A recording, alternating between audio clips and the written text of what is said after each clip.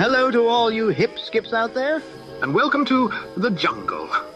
Join Disney historian David Dr. Skipper Marley and art director and crooner Trevor Kelly as these former jungle skips explore the world of Disney, pop culture, and theme parks.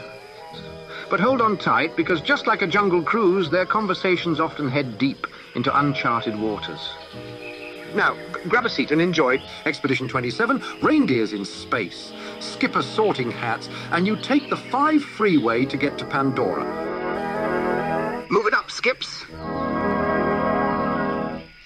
Hello, how's it going? Hey, I'm actually very excited. Not that I'm never excited. Yeah. I'm very excited for today for some reason. Oh, yeah? I don't know why. You don't know why? I think I'm energized still off Dapper Day. Cool. I think that might be it. And how was that?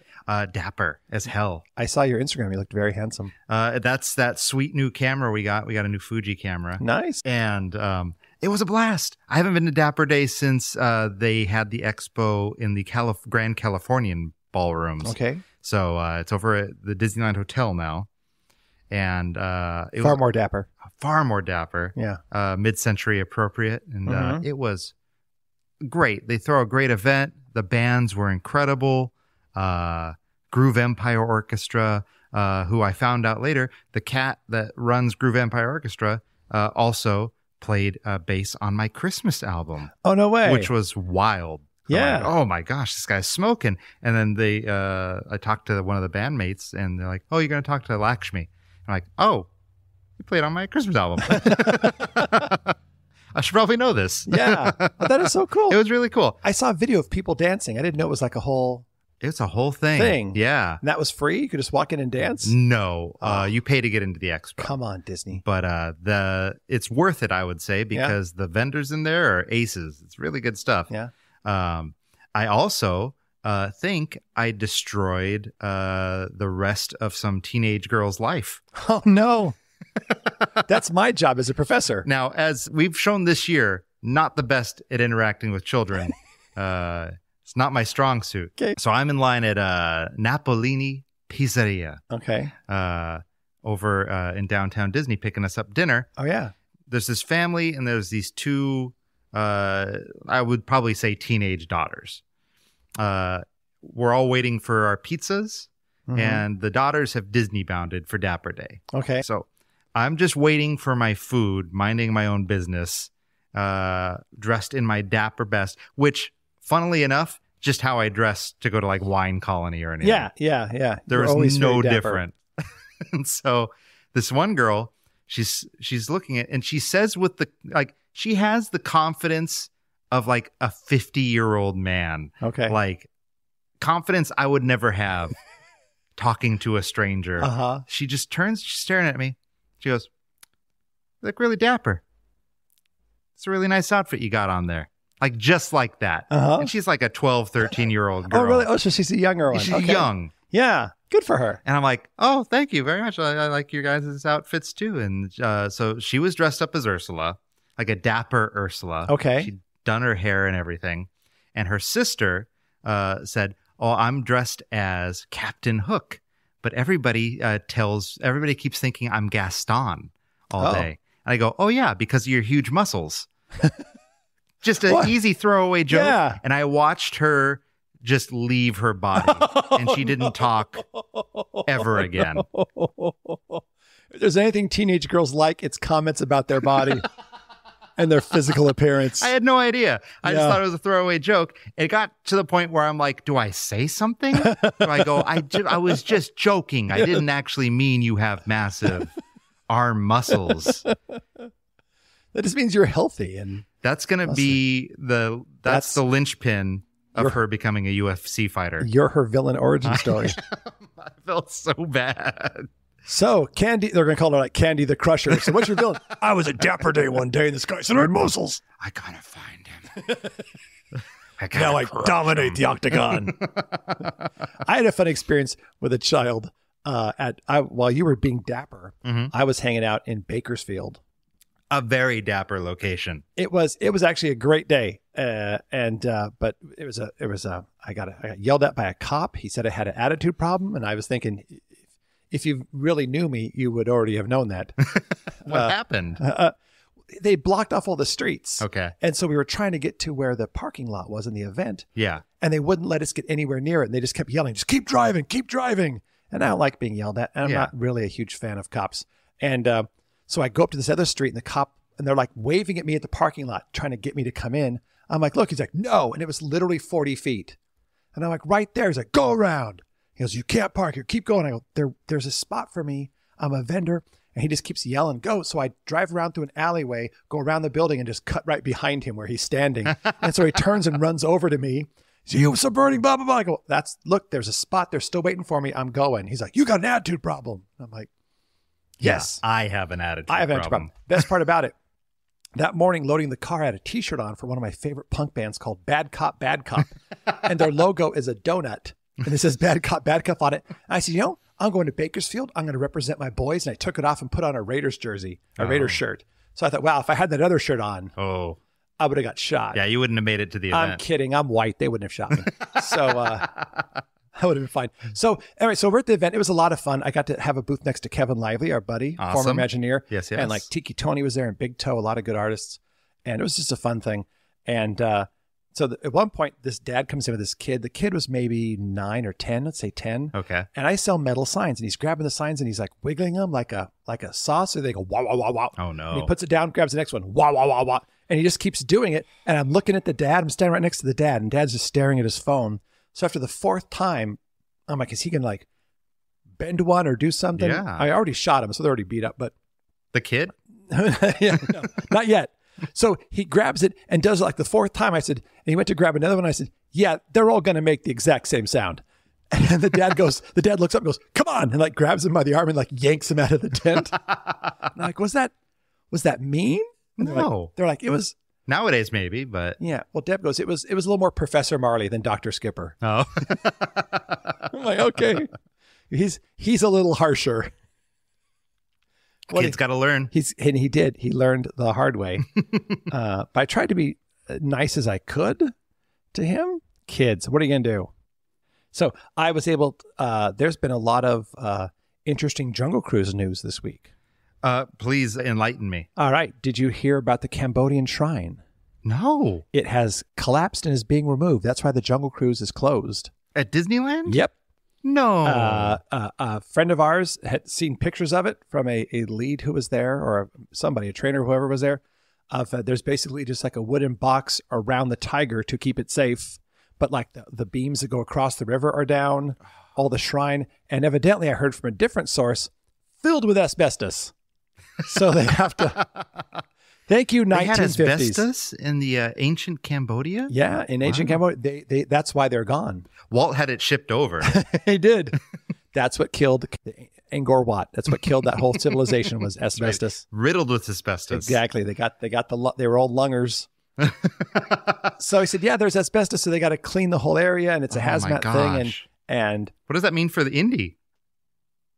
I don't know. They're probably still fine. Just don't breathe. As you walk through the exit, do not breathe. Asbestos, famously not airborne. Right? Exactly. So I was told that by a couple different sources. I thought that was fascinating. So who knows if they're going to rebuild it or what they're going to do? I hope they do. That's such a good mood setter. Right? At the start of the attraction. Right? Because you used to do the joke, here's the first monorail, where you point at the beam. Not anymore. Not anymore. Oh, the real monorail's still there. Like, well, this is Mark Davis stuff from 1962 or 63. Yeah. Hopefully they just recreate it. I hope so, with less asbestos this time. Only slightly. Yeah. And then I heard another fun story. I cannot confirm this, but the source I heard from, I trust. He's a well-placed person who works in Adventureland, but I couldn't find anywhere else. A couple of weeks ago, during the writer's strike and during the actor's strike, they cleared out all the benches from the Enchanted Tiki Room, replaced them with tables, and they had a private event for Bob Iger and Disney investors that was closed to the public and not announced to anyone because they wanted to keep it quiet because the strike was going on. Okay. And so they had this huge fancy dinner while the birds show, because originally the Tiki Room was going to be a live dinner show. Yeah. And so they did it that way with Bob Iger and his other millionaire investor friends. Wow. And so I knew a guy that was like, yeah, so we were there. They were setting it up and they're like, yeah, Iger's coming with all of these rich people and they're going to have a private party inside, but don't tell anybody because it looks bad because of the strike. Was there any specific purpose other than like, look at how cool this party is? I don't know. All I knew was it was Iger and some investors. Interesting. That's all I could hear. Yeah, and that there was word to not spread the word. So they tell me, and I'm telling everybody now. We'll keep that between us. It will not leave this room and microphones. So isn't that fascinating? That's super interesting. So he's trying to tell people he doesn't have the money to pay them while he's having private parties in a completely reconfigured Tiki Room. He's every CEO ever. He is. It'd be funny if they did the dinner experience like for the guests. Like that could be like a thing, like a private ticketed thing where they set up the dinner show. But they should have the birds reconfigured to where they can just like poop occasionally on the tables, like a real bird. Right? It could be like a cream for your coffee. If it had like Dairy Whip, like just stick it out and say, Jose, hit me. Hit him with the stick. Yeah. And I guess Iger wanted to start the show and hit the button. And they're like, well, there's a pause. And so they were like terrified because you have to do it right. I'm like, how hard? I don't know how many people I trained how to do that. Right. You hit a button.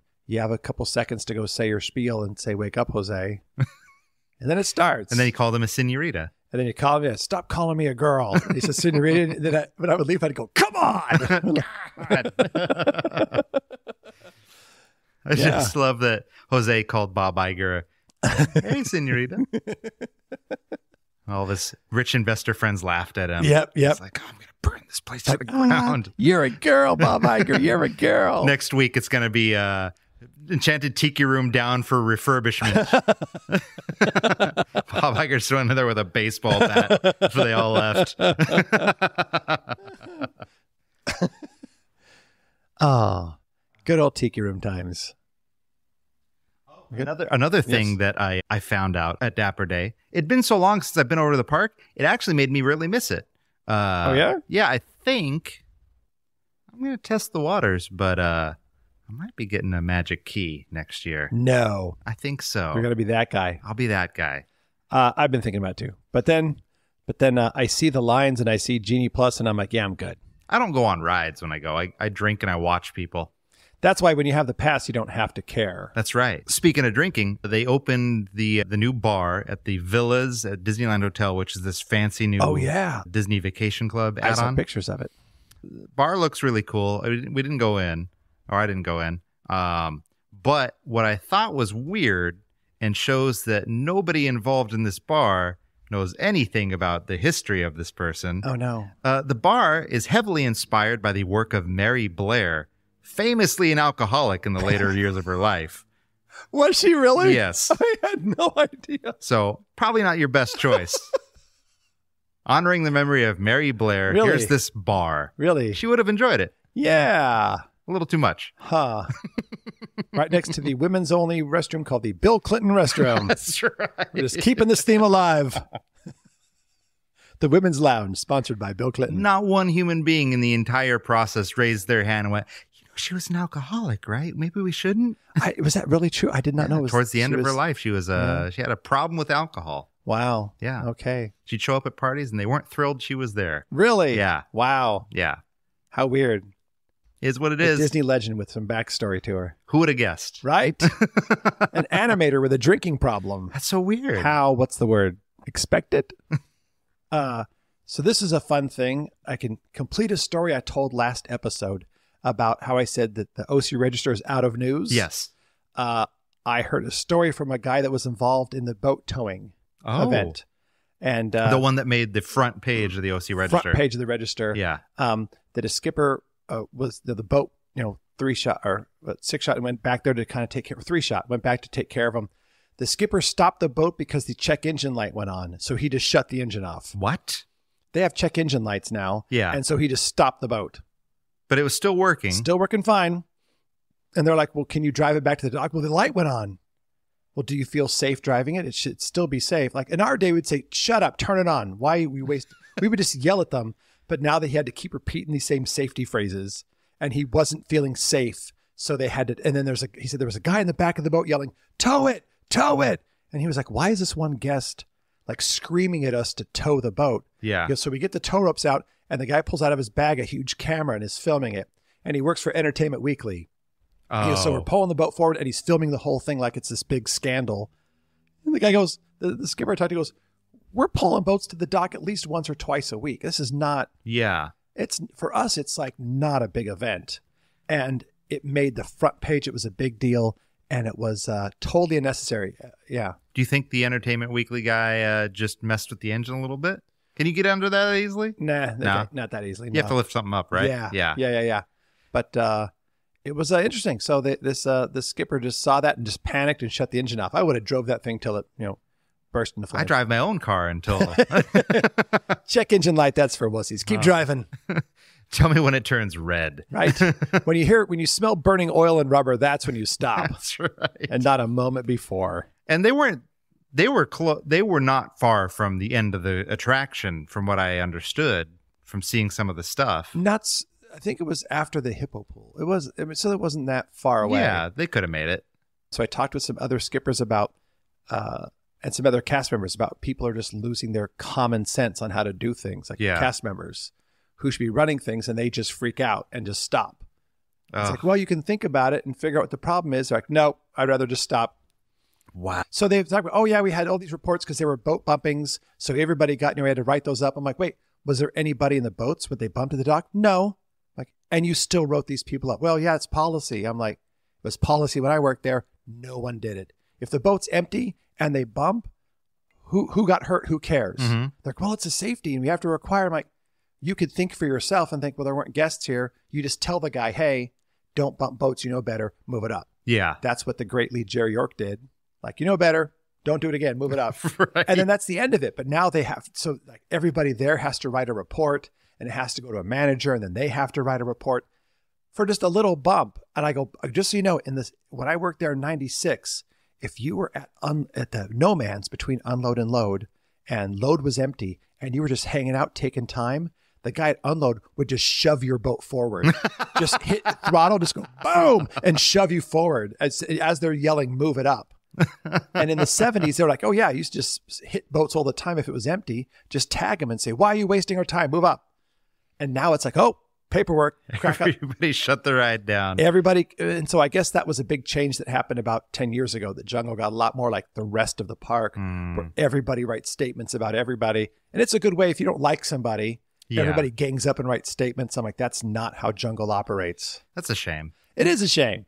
There was one time I was, speaking of bumping boats, coming into the dock, and I was full throttle coming into the dock, and I was just about to start to reverse throttle to slow down the boat and dock properly. Boat engine dies, but I still have all the momentum in the world coming to the dock. So I'm like, hey, help. And then everybody grabbed onto the boat, and I am thrilled that I had the timing because the guests knew something was wrong, and we're coming in hard, and all the skippers on the dock are grabbing it to like slow it down. Like, brakes, where are the brakes? I've done that. I've stopped a boat like that. It's crazy. Yeah. So that was fun. Now they'll just watch it hit and then start whipping out pieces of paper to write reports. That's right. Like, that's not how you do it. So I have one more other Jungle Cruise story for you. Okay. A new one. I had a student at Cal State Fullerton ask me, oh, you're a skipper? I'm like, yeah, which house are you in? And I'm like, what? Which what? I go, I don't work at Harry Potter World. I'm a skipper. No. There's houses at Jungle Cruise. And I'm like, you got to find out. So I message our good friend Kip, the legendary Kip Hart. I'm like, what is this deal? And he responds like, oh, yeah, they created a stupid personality test. It's like a couple questions, and then they put you in a house. And that's like your Jungle Cruise house. What? And the names were kind of, I'll see if I can let me find the names real quick. They were kind of clever, but also like, we're not Harry Potter. The only division at Jungle Cruise should be the funny skippers and the unfunny skippers. That's right. That's the way Jesus had it. It's in the Old Testament, and that's the way it should stay. So let me see. Okay, ready for the names of the houses? Yes. Here they are. The Boat Crashers Union. Well, which is a lot of paperwork. I like that. That's all paperwork. That's the worst one to be in. Oh my God, I walked right into a callback. So the Boat Crashers Union, Banana Troop 5671. Okay. Aves Rara, the Upstream Society, and then the Patch. What's the Patch? I don't know. It just says the Patch. He said, those are the houses. And now you refer to the Jungle Cruise as the West Dock, and Florida is the East Dock. I like that. Yeah, it's okay. Yeah. But so Boat Crashers Union, Banana Troops, 5671, Avis Ferreira, Upstream Society, and The Patch. So, Now, do they have obviously different personalities attached to them? yeah. And he goes, when Kip was there, said they didn't call it a house, but now they do. What house did Kip say? What house he was in?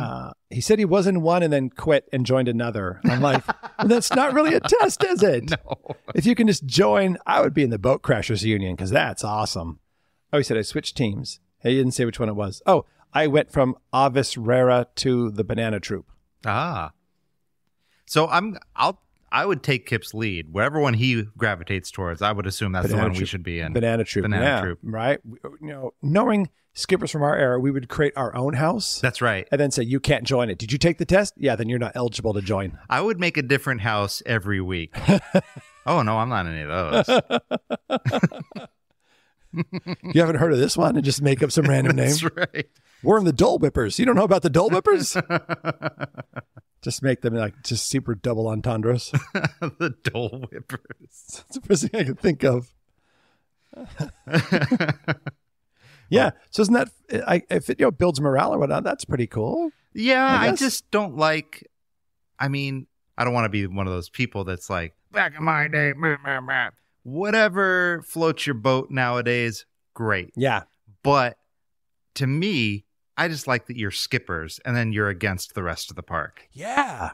Right. That's what I enjoyed. You know what? I bet that's management dividing and conquering. That's what's right. going on. Yeah, it was us versus the rest of the park, and life was sweet. 100%. Yes. We were so obnoxious all of the time. We teased it last episode. This is the episode of closing the loop on some of the stuff we've mentioned in previous episodes. Yeah. I got more details of the holiday themed overlay that was pitched that never got used. And you haven't told me. Yeah. You just kept teasing it to me as well. So our friend Jody, back when he worked at Disneyland, came up with an overlay, a holiday themed overlay for Space Mountain. Back when they were doing the Tomorrowland overlay in 98, when they were turning it into farmland or whatever. And so he pitched, and they never used it. I think it's a shame because it's really fun. Light up that thing with as many Christmas lights as you can stuff in that place. Strap a plastic reindeer to the front of the rocket, and the soundtrack would be "It's the Most Wonderful Time of the Year" by Andy Williams. I think it's genius. That's fantastic. They never used it. Like Christmas lights all over the structure inside. Yeah. So it's all lit up inside. You could see it. It'd be like a special Christmas present. You could see the inside of the ride for the first time once a year. That would have been amazing. So my challenge is to anybody listening that has headphones, see how that syncs up with the ride. Fire up Andy Williams, "The Most Wonderful Time of the Year" while you're riding that ride. Oh, yeah. Film it. Let us know. Yeah. Yeah. I can picture that. That would be beautiful. I'd be thrilled. Lights on the ceiling and everywhere around you. Everything. Yeah. All the structures inside. That would be great. That'd be really cool. Right? Yeah. So he told me, oh my gosh, how did they not do this? And they didn't do it. Huh. Because money. Because money. You just go to Lowe's, spend a couple $100, get a plastic reindeer. You're done. $1,000 worth of Christmas lights. That place would be nuts. Right. Right? That would be very cool. So yeah. That was the holiday overlay that never occurred at Space Mountain. So check it out. Try that. Try it. I would have dug that. It's the most wonderful time of the year. Yeah. Yeah. It would be fun. Oh, speaking of singing in holidays, I'm going to shamelessly plug this every episode until Christmas time. Do it. If you are ready for Christmas music, if you're ready for the holiday scene, check out my album on Spotify, A Very Merry TK Christmas, Tikay. It's my old superhero name back in the day, my old crooner name. Yeah. Before I went with my real name. It's a lovely little 6-song album. It's like if Sinatra and Vince Guaraldi had a baby. Yeah. I love it. Thank you. And there's the one song on there that is my favorite that I had never heard before. Is it the Christmas song? Which one? Oh, yeah, that's right. It was one Christmas time sung in double quarter time or whatever. Oh, yeah, that's the last song, the Christmas Waltz. The Christmas Waltz. It's that time of year.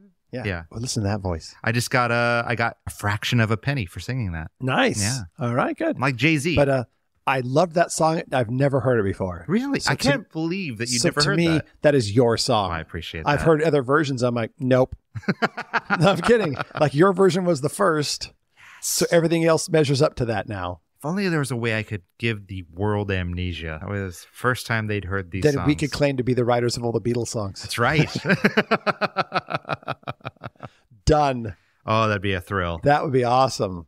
I'd even be happy being Ringo in that scenario just to get some of that sweet cash. I mean, look, Ringo gets a bad rap. Yeah. Any one of us would trade places with Ringo. In a heartbeat. He did all right. Yeah, he did okay.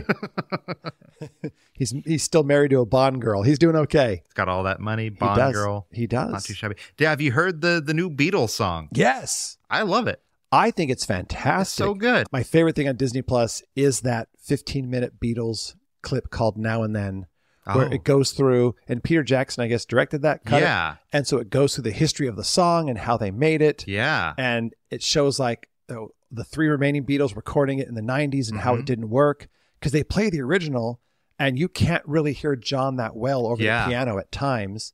And so they used AI to just take it out and bring his voice up. And they used George Harrison's guitar, but he died in 2001. Yeah. And it's literally the last Beatles song that will ever exist. I hope they go back to their last two songs, Real Love and Free as a Bird, and AI those. Yeah, that'd be fun. Because I like Free as a Bird, but John kind of sounds like he's a ghost. Yeah. And this way, with the new version, it sounds like he's with them. I would imagine they'll do like an AI remaster of every one of those songs at some point. I hope they would. Yeah.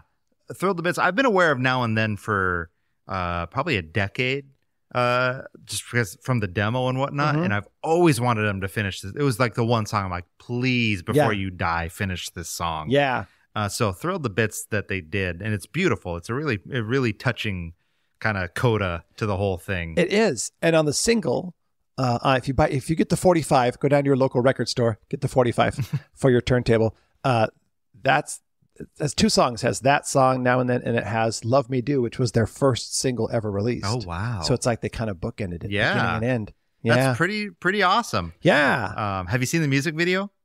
I don't know. I watched the Peter Jackson thing, that 15-minute. Yeah. He directed a music video for it. I have not seen that.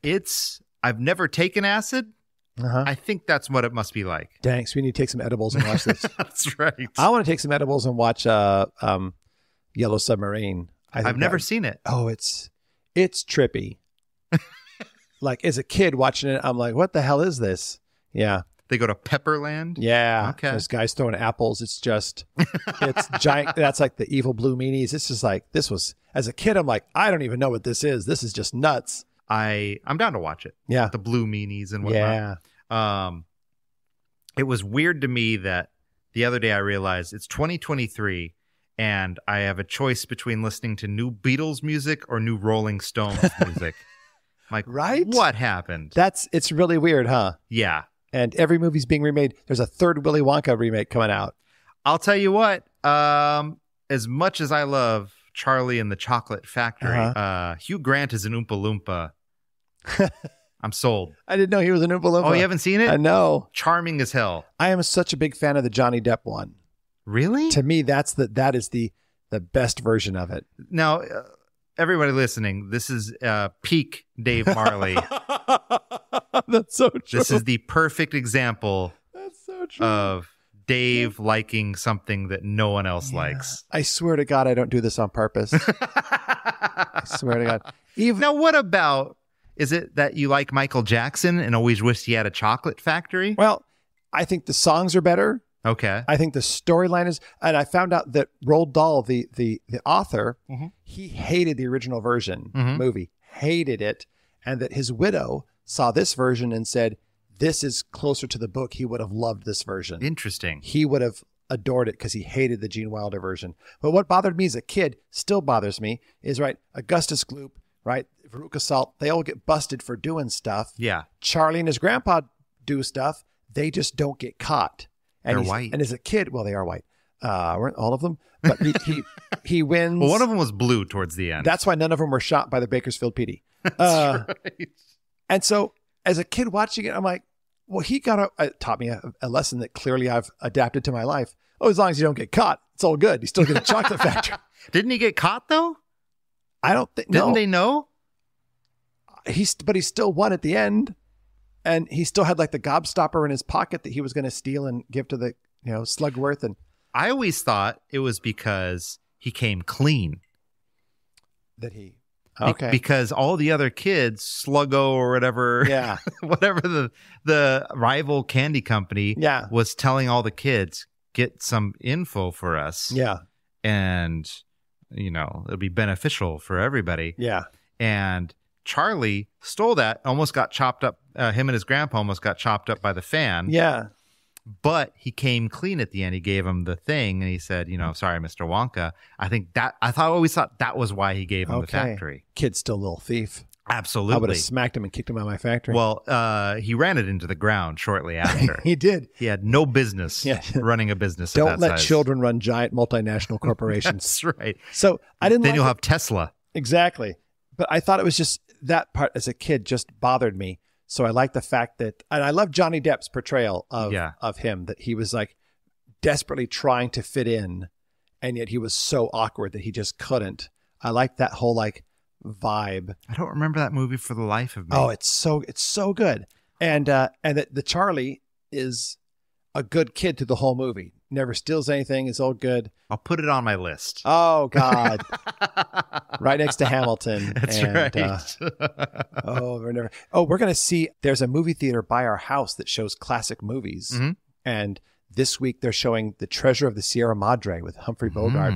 One of my favorite all-time movies. The inspiration for Indiana Jones. Is it really? His outfit. Oh, really? Really? The Treasure of Sierra Madre, Bogart, right? Yeah. His outfit in that is the inspiration, the direct inspiration for Indiana Jones's outfit. Oh, I can't wait to see it again. Yeah. I have it on Blu-ray because I'm a nerd, but I love it. And I love it. It was brave for Humphrey Bogart because he was this leading man. And in this movie, he plays a very unlikable, very mentally unstable kind of murdery guy. Oh, wow. And you're like, what famous leading man would want to play this? Where he's clearly not the good guy. And he's clearly out of it. That's Bogart. I guess doing whatever the hell he wants. Yeah. We went to, thanks to Nikki B. Shout out Nikki B. We went to the Turner Classic Movies Film Festival and got to see Casablanca, this new restored print at the Man's Chinese Theater over the summer. And Bogart, when Bogart's Bogarting, good Lord. Yeah. Nothing better. Right? Yeah. I read a great book about the making of Casablanca. Really? Nobody thought it was going to be big. Neither leading actor really wanted to do it. The director said you can hire any sound person or any camera operator you want, director of photography, except this one guy. I hate him. And the studio's like, well, that's the next on the list, so you have to use him. It was like, wow. And like Bogart's wife at the time was would hide behind scenery and like come out and yell at him because she thought he was going to have an affair with Ingrid Bergman. And like they were called the Battling Bogarts because they would be screaming and yelling at each other. That's so weird. Like he's like, here's looking at you, kid. Like, don't look at her too hard. Don't look at her. Stop looking at her. Don't kiss that woman. But they said she'd be hiding behind scenery watching. But then he left her and married a girl that was 19 when he was 50. So there you go. She had probable cause Good to be work hiding behind that airplane. What was the name of the one that he left her like for the 19-year-old? They got divorced, I think, before that. Lauren Bacall. Lauren, he left his wife for Lauren Bacall. Yes. Okay, Lauren Bacall was the one that coined the term Rat Pack. Really? Yes. Wow. She they were a bunch of drunks, and she called them a bunch of you're just a little rat pack here. That's awesome. Yeah. I like Lauren Bacall because in Key Largo, that's their big movie together. She's 19. It's her first film, and she's cute. But if you look at her when she's 70, she looks the same. So when she's 19, you're like, I remember watching it. That's a 19-year-old girl. She looks like she's in her mid-30s. So it's kind of like the world said, okay, Lauren, here's the deal. You're always going to look like a 35-year-old woman, no matter how old or how young you are. That's not a bad deal. So when you're 15, people, are you 35? And when you're 70, are you 35? I hope when I'm 70, I look like a 35-year-old woman. Well, thanks to plastic surgery, that can be done. That's easy to take care of. That's right. Yeah, right? This is a vintage deep dive, this episode. I got one more weird, wild story for you if you want to hear it. Hit me with it. Okay. my children are telling me stories about my life that's making sense to them. And like, you know what I used to think? And like when you're a kid, there's weird things that you in your family or events and you don't understand it.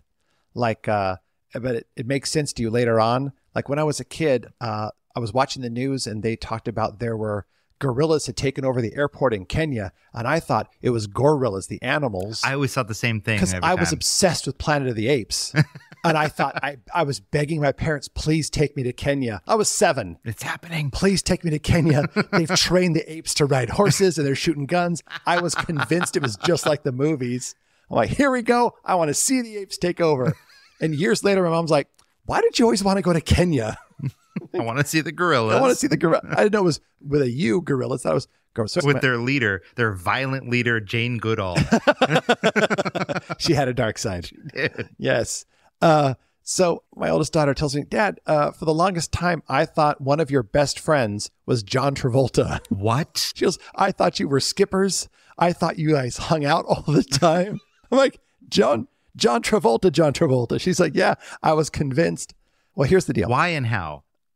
I have been mildly obsessed with Scientology for a long time. Okay. Because there's all kinds of religions. Believe what you want. But this one is so clearly just made up. Well, I mean, your thetan levels are off the charts. I get it. My thetan levels are a little high. So I'm clearly a suppressive person. But I taught a class on new religions in America just so I could obsess about Scientology for 3 solid weeks. Oh, wow. Like I went into detail. We watched the South Park episode about it. I was explaining all this stuff. So I guess I mentioned him more because I was convinced for the longest time. You know the show Entertainment Tonight? Yes. I was convinced it was controlled by the Church of Scientology. Really? Like to the point where I looked at the producers and the writers and I checked to see if they were members. Because every time they did a story about some event, it was a Scientologist. Like they have our official legal correspondent was a Scientologist lawyer. Marcia Clark from the O.J. Simpson trial was a Scientologist. So she was their official lawyer, and their other official lawyer was Greta Van Susteren, also a Scientologist. So at some point, did you have like a big I made a chart. board? I made a chart. Did you? I made a chart. Here's who's their official lawyer. And like, here's our official, like, it was like some other person, and it was like Lisa Marie Presley. I'm like, oh my God. This is clearly controlled by the Church of Scientology. And so whenever there was a movie with Tom Cruise or John Travolta, they just blasted it. I would even watch Entertainment Tonight. And there was another one like Hollywood show. Yeah, there's like Hollywood Tonight. There's Extra. Yeah, Extra. I would watch them both and see, okay, they gave John Travolta 5 minutes. They didn't mention him on this show. And I was like seeing, wow. I went You went down a rabbit hole. I went mentally ill with charts to prove that Entertainment Tonight was controlled by the Church of Scientology. What did you end up finding out? What was your final conclusion? I found nothing definitive. Okay. But it was beyond the realm of coincidence. Interesting. And so my daughter, we were watching something and John Travolta's there. She's like, yeah, I thought you guys were friends. Do you think, oh my goodness, what? Did you ever make the correlation that E.T., extraterrestrial, Scientology? Maybe. Hail Xenu. Hail Xenu. Yeah, she goes, I thought he was a skipper. Because you talked about him all the time. This is why. Yeah. So I'm like, oh, because you were growing up while I was dangerously obsessed with this fake ass religion. So yeah, she just told me that last week. Like, yeah, I thought you and John Travolta, oldest friends. I've known you for a long time. Uh-huh. I never knew you had an unhealthy obsession at some point for blowing the lid off of Entertainment Tonight. And that just came to me. I'm watching. I'm like, that's weird. They really focus on Scientologists a lot. So we're gonna release this episode. We're gonna disappear. We are. Gonna happen. Tom Cruise won't talk to us anymore. What he's gonna do is he's gonna jump off of an airplane, come through the roof of the house. Yep. Chokehold us. We're never gonna be seen again. We're both much taller than him, so I think we'll be okay. That's true. He could probably come through the chimney, and this house doesn't have a chimney. All we'd have to do if he was choking us, we just stood up. This broke today. Okay. At the II in Orlando, Florida, that theme park convention. Oh yeah, okay, okay. There's conflicting reports, but I'm gonna double down and go with this is probably correct. Okay. They let it slip or announced that Pandora is coming to California Adventure. Because they were always saying it's coming to the parks. They hadn't really said where it's going. That makes baby Jesus cry. But it made me excited because in a much earlier podcast, I said, it's coming to California Adventure and it's going to take over Condor Flats. And I think that's still true. Oh. I hope they do it. Well, they can't do it behind Tower of Terror. No, I think there's so much wilderness. They have a hangar, which would feed into the military taking over Pandora or having a little foothold on there. Yeah. They can replace Soarin' with the Banshee riding that Banshee, which coincidentally, riding the Banshee is a nickname that... riding the old Banshee, if you know what I mean. Riding that old Banshee. Hello. I'm not going to finish that joke. There's worse ways to spend a day. There it is. That's $50. Oh, exactly. $50 to ride the Banshee in certain areas of the world. In a sketchy neighborhood, it's 50. Nicer places, it's a lot more. But they can replace that. And I would say if they do take over that area, if they turned it into Pandora, I wouldn't be surprised if they rethemed the Rapid River ride, Grizzly River. Oh, yeah, like the Na'vi water voyage Something. thing. Oh, I just can't hate that idea more than I do. But I will say, to cover my bases, equally plausible they make it the expansion of the parks that's going to go over by the Pixar hotel. Oh, yeah. The problem is if it was there, it would be back up to the hotels. Yeah. The hotels would be part of Pandora. My problem is and again, this may be David Marley hating movies that everyone else loves. I think Avatar was just hot garbage. I've never seen it. So bad. Have you seen Fern Gully, the cartoon when you were a kid? I have. Literally Fern Gully. Oh. Have you seen Dances with Wolves? No. Okay, really? Literally the same plot. Like to the point where I watched the first Avatar and I said, with God as my witness, if I had a student that turned in a story like this, I would have failed them and says, you just copied Fern Gully and Dances with Wolves. There is nothing creative. You just changed the scenery. As a senior art director, I will say the only thing I know about Avatar is I love. Oh yeah, I got a promotion. You got the promotion. Yeah, I got the promotion. Yeah, that's right. Dude, you buried the lead. That's fantastic. I got the promotion. That is so good and well deserved. Thank you very much. Well deserved. Yeah, I got a little promotion at my job. I'm a senior art director. That's now. awesome. Yeah. All right. Does it give you like interns to kick around? I can give you, if you watch 30 Rock, you can get some good lines from Tracy Morgan to yell at your interns. Perfect. When I filmed a pilot in Florida, I walked onto the set and I started yelling some of them, and the crew laughed, and the producer started. He was really upset. What is he go? Because I walked in, I said, "Where are the French fries I did not ask for? You guys need to anticipate me." And they laugh, and he looks at me like, because later on he's like, "I really thought you were like a nightmare because you would yell things."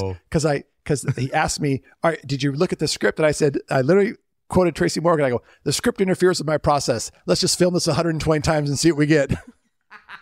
And the crew roared. So I'd say it. The crew would laugh. He'd look at the crew, then look at me like, is he joking or not joking? There is nothing better for people like us. Yes. And worse for like producers than when the crew laughs at what you're doing, because you know they're not supposed to laugh at what you're doing. So when you get them to laugh, you're like, well, I got to keep doing this. Yep. I read the book, one of my favorite books of all time, called Harpo Speaks. Oh. It's an autobiography of Harpo Marx. It is stunningly funny and good. I've said this before. I would love if that book was just 300 blank pages. The audiobook is just a horn. Now for the most dangerous part of our show, the return to civilization. If you've enjoyed the show and want to show some support while also getting some adventurously good extras, visit patreon.com/The Jungle Podcast. Also, if you could be so kind as to follow the lads on Instagram, I know they'd be thrilled, at Dr. Skipper Marley and at the.Trevor.Kelly. See you hip skips next time in The Jungle.